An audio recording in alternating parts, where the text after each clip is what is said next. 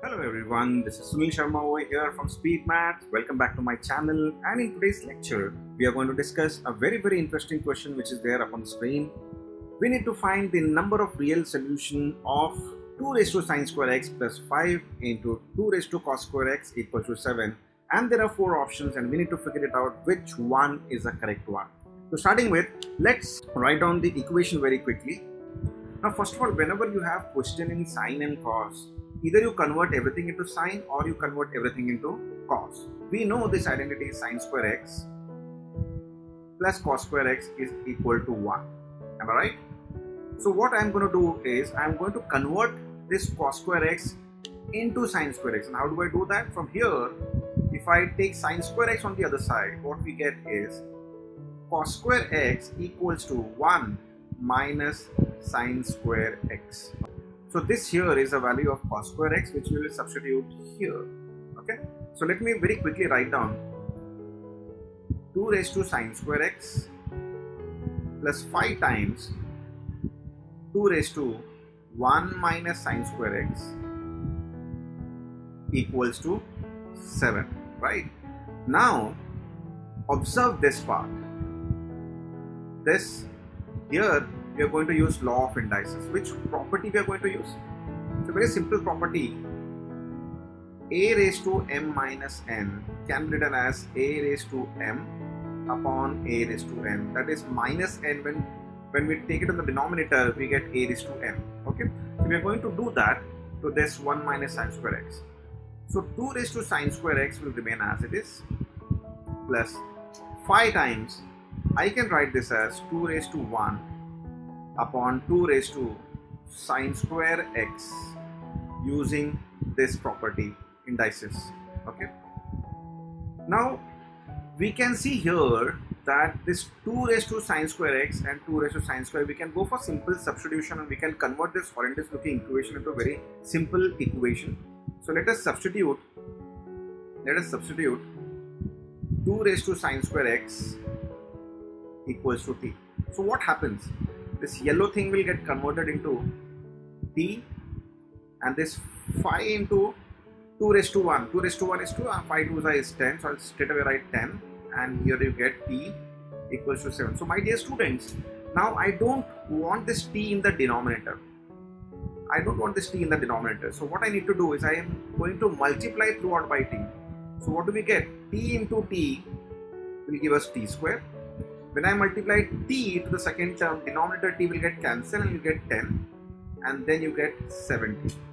Right? Quickly we can write this into a standard form: t square minus 70 plus 10 equal to 0. Here we get a quadratic equation, right?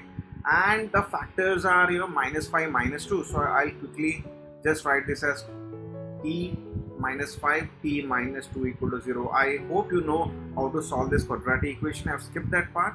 Okay, I have directly written the factors over here, and then we can conclude that t equals to 5 or t equals to 2, right? Now let us resubstitute our value. Let me take another color. Our value for t was what? This thing, right? Let us resubstitute value of t. So it was 2 raised to sine square x equals to 5, or 2 raised to sine square x equals to 2. What you need to observe here is, since LHS is equal to RHS, now if you see LHS we have 2 raised to something, but here RHS is 5. Well, 2 cannot be converted into 5, whatever power it may take, right? So immediately we can discard this one. And if you see the next one, both places you have same base, right? And I can say here the power is 1. So if you equate this, since the base is same on both the sides, you can come to a conclusion, therefore the power has to be same. Therefore sine square x equals to 1. Okay, I can simply correlate this and come to conclusion that sine square x has to be equal to 1. Therefore sine x will be 1. Right?